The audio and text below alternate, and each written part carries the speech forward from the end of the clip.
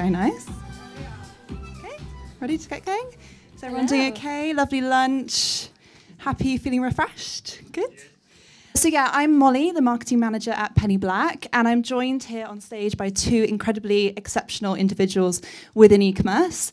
Today we're going to be talking about some of my absolute favourite subjects, from everything from the customer experience all the way through to a very secret, exciting new marketing channel you might not have heard about yet.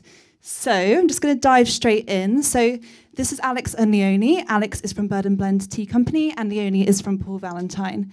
Could you both start by introducing yourself to the audience, your journey within e-commerce and what you do today? So Leonie. Sure. Hi, everyone. My name is Leonie. I'm from Paul Valentine. We are actually a German brand, so I may be a little bit of the odd one out here today. Just wondering, has anyone heard of Paul Valentine before?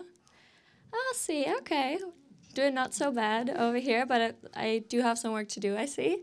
So yeah, I started at Paul Valentine a few years ago, actually as an intern, straight out of uni. I was ready to get my hands dirty. I really wanted to actually starting to do something. And I sent the founders a message. I found out that they were based in the city I was living in. And I said, hey, do you guys need help with anything? I need a job.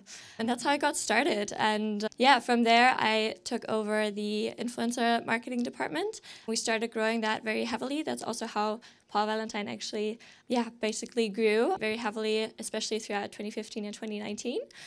And then I started noticing that we were working in silos quite a bit. So I really wanted to optimize the processes and projects internally. And then I took over as a marketing manager and aligning all the campaigns there. And then as of last year, I'm now the growth lead. And so that means for us, at least, including also the brand and product side for that as well.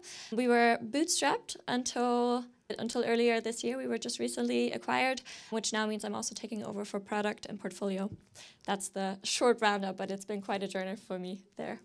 Definitely. Alex? Cool. So I'm going to ask the same question. I'm Alex. I'm head of digital at Bird & Blend. Has anyone heard of Bird & Blend before? That's great. Front and back for some reason. No one in the middle. So yeah, we're a Brighton-based company. We are B Corp certified, and essentially we sell tea, but we sell lots of amazing, very exciting flavoured tea. So everything from cream egg tea, which was a big hit over Easter, to some really lovely, more traditional teas, things like we have a wonderful peppermint and we also have an amazing Earl Grey tea as well. I am quite new to the business, so I joined Bird & Blend, I think it's 8 weeks ago now, so very new. But I started my career at Topshop back in 2007, where I worked more within the analytics and data side of things, which was a really interesting time to work in digital because it was, actually there was only 5 people on the Topshop digital team, so that gives you an idea of the environment that we were in. And I built out a team there in terms of looking after on-site optimization and then also marketing analytics as well. Spent a decade at Topshop, and from there went to Warehouse, where I took a broader head of digital role. Then had a baby 2.5 years ago during the pandemic, which was a great time to have a baby, by the way. And yeah, then I started with some colleagues of mine at Warehouse who founded a startup sustainable fashion brand called Alberet, and spent 2 years there before 8 weeks ago when I joined Bird & Blend as my first non-fashion area of digital. Yeah, exciting. Both very great journeys through e-commerce. So really excited to be interviewing today. So we're going to jump straight into the good questions. So I know someone earlier said that acquisition costs is a big thing going on in e-commerce at the moment, challenging, very difficult to navigate. So my question to start with is, as acquisition costs continue to rise, what strategies are you using to maintain a steady stream of customers and conversions? Alex, we'll start with you this time. Yeah, I think one of the things that I've noticed since joining Bird & Blend, we've grown really quickly particularly over the last 3 years, and we've seen fantastic growth from acquiring new customers. But there hasn't been quite as much focus on getting the basics right. So it's great, we've been acquiring customers at an amazing rate, massive year-on-year growth, and when they try the product, they love it. But we haven't necessarily put as much focus into just the basics of the website. So making sure that we are appealing not just to our loyal fans who are super, super passionate about Bird & Blend. They will shop with us with amazing frequency. They drink a lot of tea.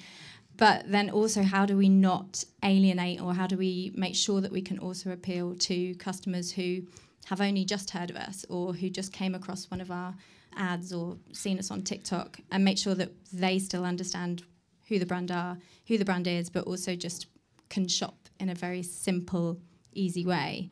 So a lot of my focus in the last 8 weeks has been just looking at getting back to basics and how can we improve that customer journey, and focusing on that as much, if not more, than just trying to acquire as many customers as possible. Yeah, the power of community is a huge growth opportunity, long term. Like, they are there for the long haul. Yeah, but I was saying to you outside, I'm always in awe of your community. It's a great asset for you guys to have. It's amazing. We've got an online community called Brew Society who love our puns, love the tea puns, use them all the time. They literally, if we're launching a product, Hannah, who's our e-commerce manager in the room, so she might put it live at 9 and the Brew Society will be there at 8 saying, where are you? Where is this product? Where's the new line? So it's amazing to see how passionate they are. Nice. And then Leonie, the same question. I think one thing that you mentioned is getting your ABCs right, the foundation that you have, because you can take lots and lots of risk in marketing. You can put so much money into acquisition. Once you have your funnel set up, it goes quite easily, but acquiring a customer is one thing, but then keeping them, I think, has been the main challenge for most of us at the moment. For Paul Valentine specifically, I think a lot of us may know us as a watch brand, but we are not a watch brand anymore. We've actually ventured into accessories because we actually had to focus on customer lifetime value increases. So that obviously goes into building a community, making sure people have product that they want to buy frequently, because not all of us need a watch every year, every 2 months. So you need to figure out on the product end, what is something that people want to buy, something that they crave, maybe not necessarily need, but they want to have and feel represented. So you have on one end, obviously, the emotional part, which is being represented by people that you love. We've just started. So that was also a huge factor for us, addressing the right people. And we've grown significantly with great people in influencer marketing. But it was definitely the main challenge for us within the last years, is to make sure that you have your product, your services, the logistics all in one place, because keeping the customer at the end of the day is what is going to drive the profitability and make sure that you grow profitably. And that has really also to do with building that community, offering the product portfolio that is interesting to the customer. So aside from marketing, always looking at how can we leverage opportunities, how can we offer additional products on top, what are cross-selling and upselling opportunities, and then it gets a little more complex around from there. But yeah, our community manager was someone that we hired recently because we said community is the main thing, especially with having such an emotional product. We have a very emotional product, so people really care about the details here. So we really had to make sure that we really focus on every little detail of the customer journey from start to end, so pre-acquisition and then to also post-purchase experience. Yeah, which takes us very nicely onto my next question. Hello? That's better. Can you hear me? Yeah. Hello? Yeah. On to my next question. Yeah. So this session, is all about, slightly different to the title I've got, but all about the marketing channel you may not have heard about yet. I thought we'd start by you both sharing a little bit more about your overall marketing mix and how you're optimizing every single touch point across that customer journey. Leonie, I'll go to you first. Sure. Yeah, as I said, we took lots of risks and just pulling all of the eggs into influencer marketing, performance marketing, because that just has such a big lever. I think we all know this. So we scale across Google, Meta, influencer marketing. That's really where the big buckets are. But recently, it's been more so about profitability. So email marketing, WhatsApp, TikTok, all markets that can really help you balance that out a little bit to make sure that you can finance those buckets. So that is really the pre-acquisition part, and then making sure that the content, it's really about content also here. Once you have your content game, which is not easy, a lot of people underestimate how difficult good content can be. But then, especially with a customer base that is so focused on details. They love details. That's why do you wear a ring? Because you love details, right? You want to have every little detail right. And so that's also something that we need to do in our journey. So obviously acquiring them and then keeping them and then making them feel like we hear them and we understand them.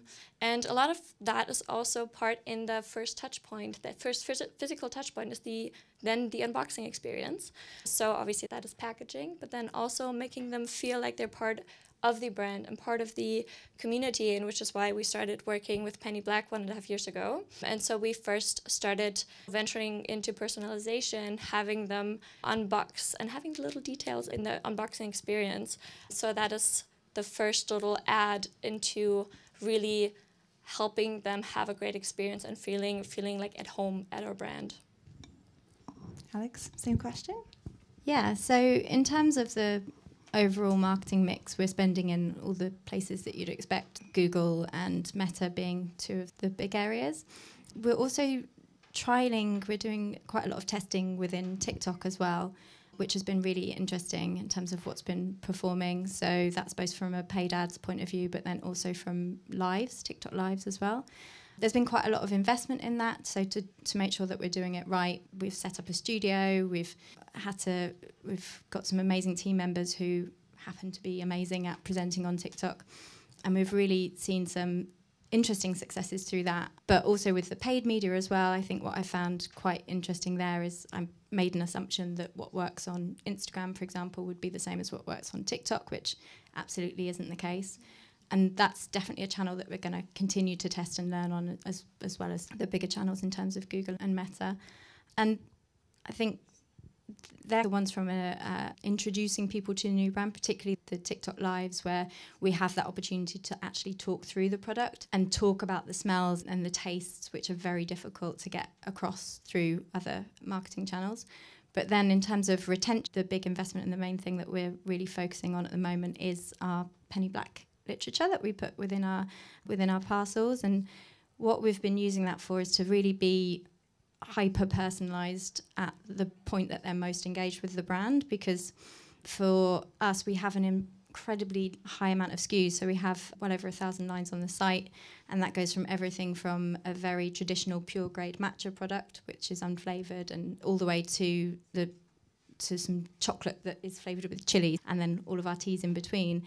And so the way that we would talk to our pure grade matcha customers compared to our cream egg tea customers should and is very different.